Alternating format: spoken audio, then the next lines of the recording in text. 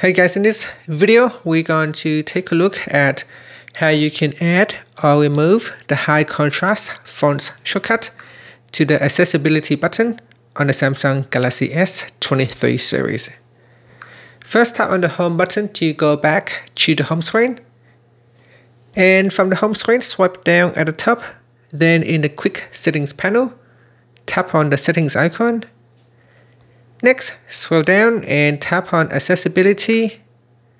Then tap on visibility enhancements. Next, tap on high contrast fonts. Tap on the left hand side panel.